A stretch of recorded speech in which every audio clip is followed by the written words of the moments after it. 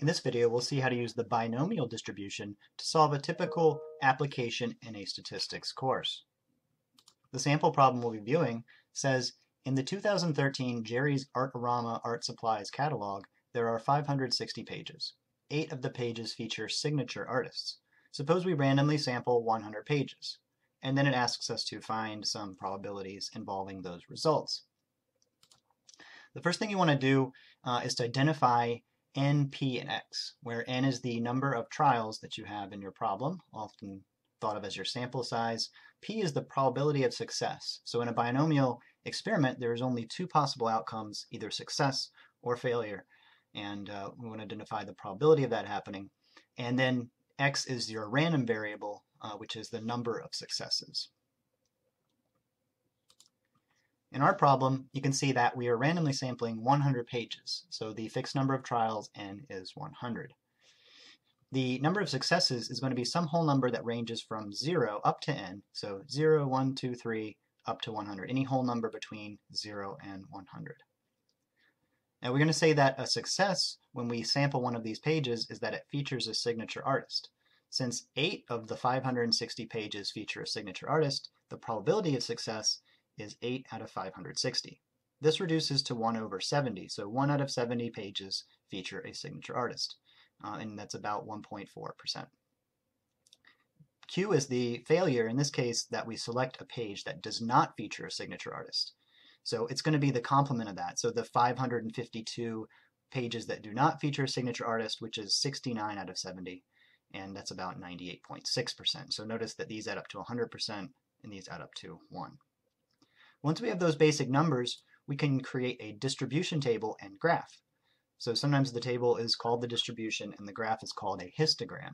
And the 2 most common types of technology to use for doing this in a statistics class are Excel and the graphing calculator. And so there's the syntax we'd want to use in each of those, and I'll be demonstrating with Excel. So we'll create a quick table, putting in the first column x, and then numbers 0, 1, 2. And that should be enough. If you select those and then autofill down, you can get numbers from 0 to 100 pretty quickly.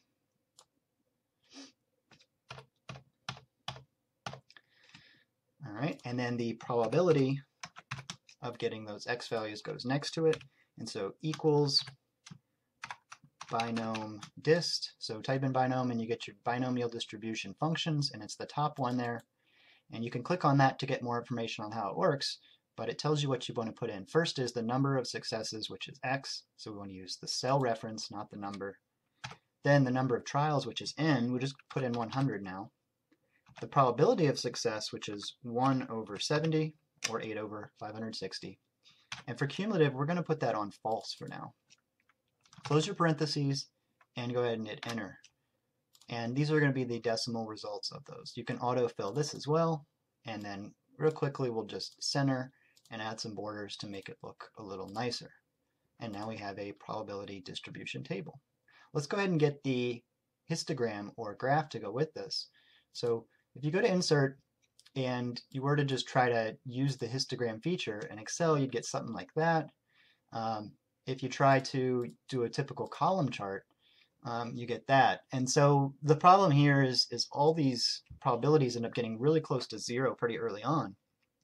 And so in this case, I think it's okay to truncate the tail, because to really observe the pattern, you need to look at what's going on in like the first 10 numbers. So what I'm going to do is just grab the first 10 numbers, and then let's go ahead and get a column chart. And there's 2 main things I want to fix with this. One is the gap between the bars. So a histogram typically doesn't have a gap. So right-click on the bars, Format Data Series, and then change the gap width to like 2%, just so you can see some lines in between. All right, the other problem is this starts at 1, and we want it to start at 0. So you can change these labels. Just right-click and do Select Data, and then you can edit the horizontal axis labels. So hit Edit, and then grab the numbers you do want, and then you'll see they've already changed. Now you can also change the title, and you can add in some axis titles, which would be good. So the horizontal axis here represents the number of pages that feature a signature artist. The vertical axis is the probability, and you can type those in if you need to present this to other people. All right, but we're ready to now use this to answer some questions. So let's do step 3, which is answer the questions about probability. So the wording on these might say that x is equal to a specific number, or that x is less than some number, or greater, or between two values. And so what we're going to do is go ahead and go through this, but this shows the syntax on the graphing calculator and Excel using some numbers for P and N that are stated up there. But let's do it for our problem. So the questions, the first was the probability that 2 pages feature signature artists. And so that's the probability that the random variable is exactly equal to 2. So for any specific value of the random variable, you can just find that row in the table. Right here's x equals 2, and there's your probability. So usually want to give the answer to these in terms of a decimal number and use 4 decimal places before you round. So 0.2466. I did give the rounded percent numbers just for understanding the problem better. So that's about 25%. All right. The next one, find the probability that at most 6 pages feature signature artists.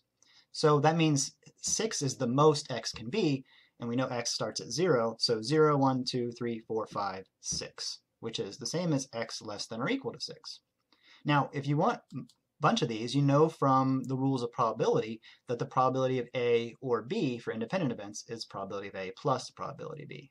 So you can just add these up for a range, and 0 to 6 would give you those. Now, if you just select the cells, then you'll see the sum appears down there, but it's very tiny. So one other way to do that is you can use that binomial dist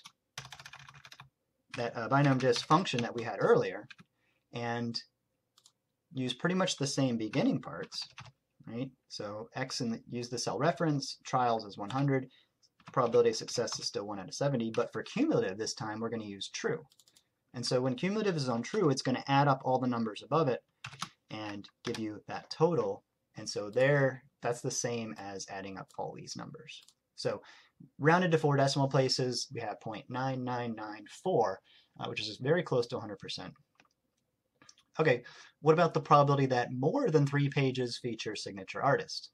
So more than 3 would be 4 all the way to 100. So you could certainly highlight from 4 to 100, but that seems kind of tedious. Plus, what if I had 10,000 rows in my table, right? So for larger data sets, a trick that's really good to know is all these numbers add up to 1, right?